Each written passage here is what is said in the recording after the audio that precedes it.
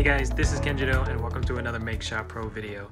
Today I'm going to be showing how you can take an audio wave pattern and convert it into something more stylistic like this. Now I don't presume that this is a particular thing that many of you would want to do or need to do, but really what this tutorial is more about is just showing a number of different techniques that are involved in this creation process. And hopefully that'll just help you in your other creative pursuits that may benefit from this kind of technique. So let's get to it. So to start off, I have this image of an audio wave, and this is just simply a screen capture after I've dragged a song into my digital audio workstation software and the wave was displayed. There's a lot of different music players or other audio software that can do the same thing, so it's just whatever software you have and using a tool like Snip to capture the image and put it in PaintShop Pro. So ultimately I want my image to be in black and white, and I'm not too concerned about losing some fidelity in terms of aliasing. So in this case, the first thing I'm going to do is go to Adjust, Brightness and Contrast, and then go to Threshold. And all this is going to do is just force every pixel to be pure black and pure white, and my dividing line is going to be middle gray, and that seems to do a pretty good job of segregating the wave from the background. So next what I would like to do is have some freedom to expand the size of the audio image up and down, and have a little bit more room to be able to split it and move it up and down. So what I can do is first create a new raster layer, maybe move it to the bottom, and then go to Image Canvas Size. And then with this view up, Lock Aspect Ratio disabled and placement in the middle, what I can now do is independently adjust these sliders so that I can adjust how much margin is going to be on the left and the right.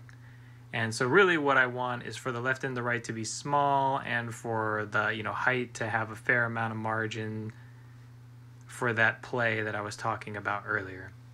So now that we've increased our canvas, we can select our original image, select the pick tool, and you can see these handles have appeared, and we can just very simply stretch this guy to whatever degree of height we want to give the audio. And then next what we're going to want to do is make a mask. So to make our image a little bit more consistent, I'm going to select the background, choose the Flood Fill tool, and use a color of white, and just fill that. And then I also want this background to match that background, so I can just select this layer and say Image, Negative Image. And now we have a nice clean white background and a black audio signal. So then now with that raster layer selected, the audio wave raster layer selected, we can go to Mask and say From Image. And this is our one image that we have, and I have Source Luminance selected.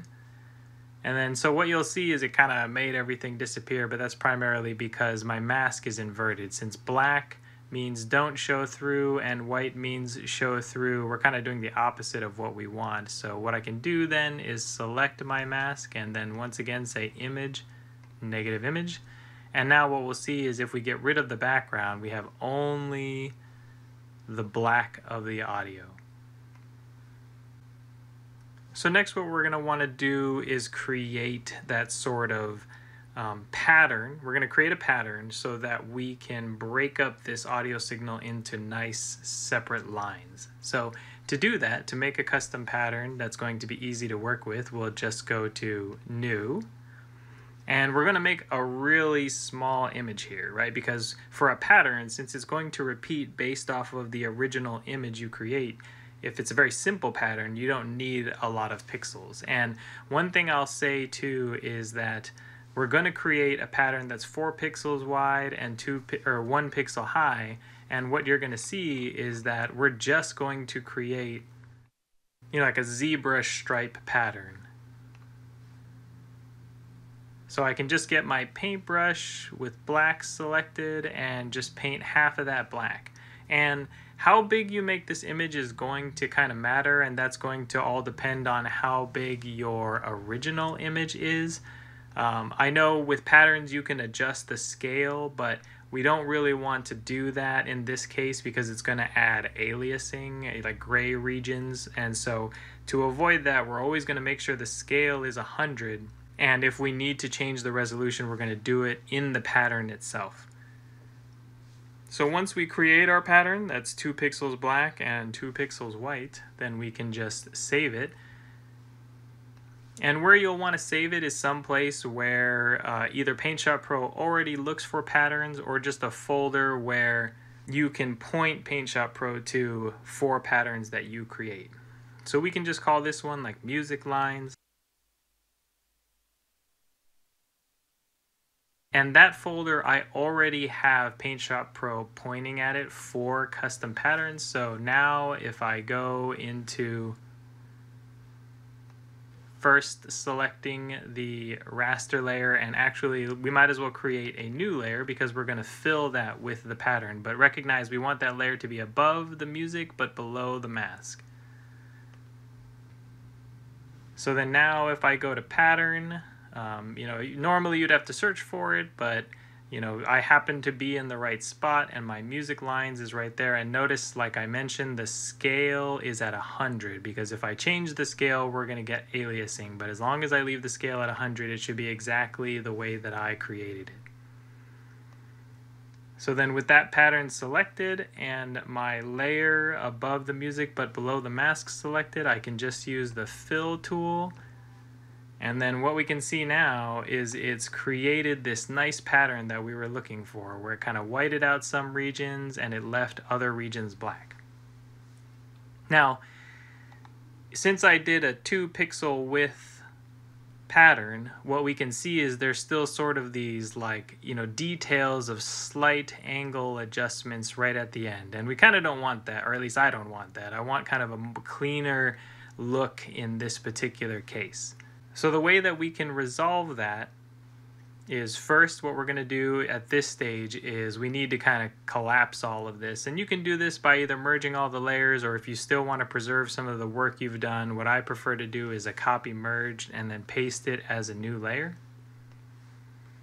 And then from here, now what I can do is say Effects, Distortion Effects, and Pixelate.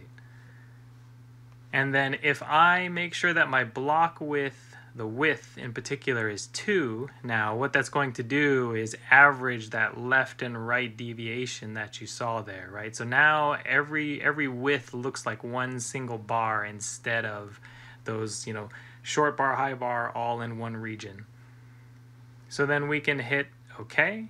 But you'll see we still have some aliasing, just as it was trying to average, those different bars there. And I'm not super worried about, the accuracy of the height of the bars. So then we can once again go to Adjust, Brightness, Contrast, and Threshold. And it's kind of one of those things where, if you want the bars to be taller, you can bring up a much higher number, in terms of what it takes in the averaging. Or if you want them to be shorter, then you can just choose a lower number. I'm fine with the lower number in this case. So now that looks pretty good. We've kind of reduced that high fidelity audio wave now into this sort of more, reduced fidelity, nice single bar pattern.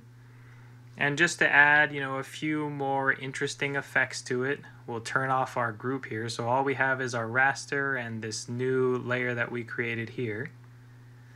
And we can just simply take the selection tool and kind of grab everything across the middle.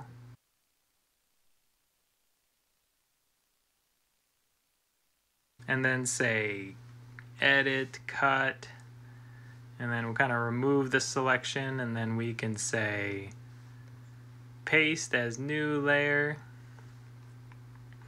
And so then what you kind of see is it pasted it in a really centralized position, but that's not really helpful for what we're trying to do. So what I'm going to actually do is turn on one of my guides, the crosshair one, so that I can see visually where the middle of my image is, and then I can grab this new layer here and then kind of move it up. And then I can also grab the lower layer and then move that one down so that I've got sort of this, you know, nice split, but I can make sure that they're at least somewhat equidistant from the center. Then I can go back and turn off my guides by saying clear all. And what remains is just adding a little bit of detail. So we can create a new vector layer, add some text. This particular wave or audio wave that I'm using here is actually the song To a Wild Rose. So I can type that as like the label. It's not easy to see because I made the fill white, but I can very easily select the text and change that text to black, and then just place that right in the center. If I create another vector layer, not a raster layer, but a vector layer, then I can take my pen tool and with a width of 2 and the straight line draw, I can click once, then I can click again and I can drag, but if I hold shift, then it's going to keep me nicely on that sort of horizontal plane there. But nothing's really visible because my stroke is not visible. So if I swap these two and then hit apply, now we've got our line there. And then if I want to make things easy for myself, I have another script under vectors that does a mirror copy horizontally, and then it places right on the other side there. And there you have it. Perhaps we could use the crop tool a little bit just to kind of bring some of that excess top and bottom in. Except I need to go freeform if I don't want to adhere to a specific set of dimensions.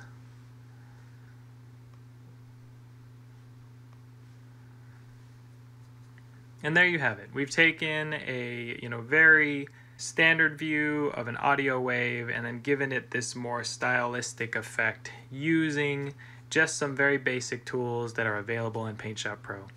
So to close, once again, I hope you just found some tokens and nuggets of knowledge that you can use for other projects.